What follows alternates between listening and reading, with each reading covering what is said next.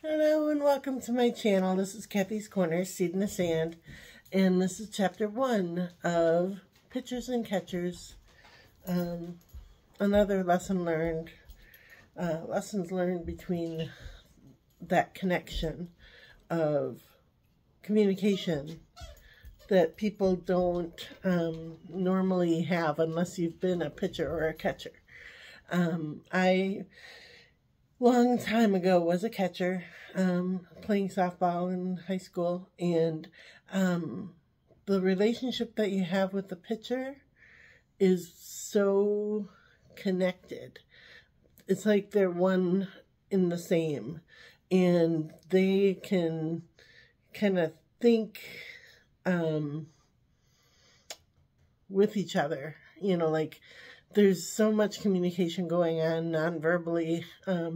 Now they have, in baseball, they have like mics and earpieces and things like that, but we didn't have that when I was playing. And yeah, it was just an amazing experience. I think every kid should either be a pitcher or a catcher.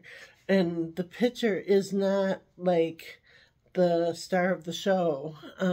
Really, the catcher is the star of the show, because that is the communication base. They have to have that interaction with each other of, okay, this is, a certain type of hitter. This is the type of pitch that she needs. This is the call we're making.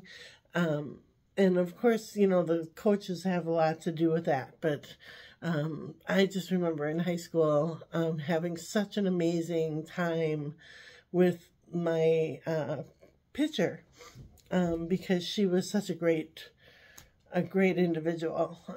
And I just miss those, I kind of miss those days of, we got this, we can do this.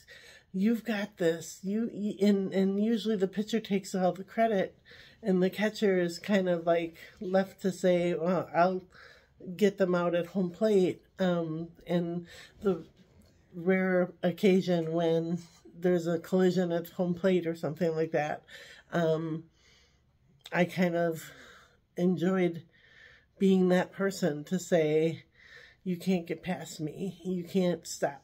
I can stop this from happening. I can get this person out before they get to home plate. It was a lot of fun. And it's warm in here. It's so hot at this time of the summer, and it's really humid in here, and our air conditioning isn't working yet. We're going to try to get it working tomorrow. So yeah, so I was thinking about pitchers and catchers, that bond between the two, that communication between the two of them. It's a pretty special thing that is hard to describe and hard to explain. Yeah, but it's just an amazing experience. If ever you have children or... Oh, sorry. Really? Oh, boy. She wants to play. Yes.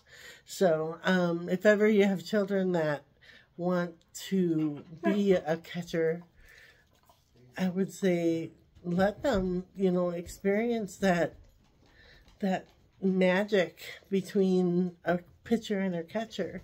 Yes, it's hard on your knees. Yes, it's hard on your body. Yes, it's hard on your shoulders because you're constantly throwing to second base. But boy, is it a magical experience. So, all right. So these are the Healing Spirit Oracle cards by Gordon Smith. And they look like this. And this is the rosary that came together magically, miraculously. And I always kind of put those two together now, because I was in a place that was just so dark and so sad and so lonely. And when these broke into pieces, these beads broke into pieces, I was shattered. I was just shattered. And now that they've come back together as one, magically, miraculously, I don't know how it happened. I keep them with me all the time. They are me. I was broken, and something put me back together again. And that's what these beads represent to me. Oh, shoot. There's two that dropped. Sorry.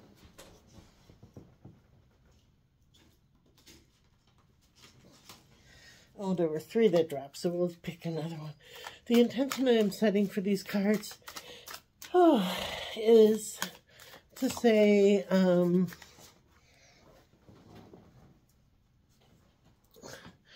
let's have that, sorry, sweaty, really sweaty. Let's have that communication, that bond between two people. Just the pitcher and the catcher, you know, just God and me, just Mary and me, just Jesus and me, just my partner and me, my dog and me, whatever partnership you can find where it's like we know each other without even talking to each other. We know each other without even communicating what we know. So, all right, and this is a card that I chose, or that popped out. And it says, send out help to others. And the book says, send out help to others. You can feel vulnerable when those you know and love are in trouble or need help that seems beyond your abilities. This is the time to call out spirit healers and helpers and ask them to send love and compassion to those who cannot reach out.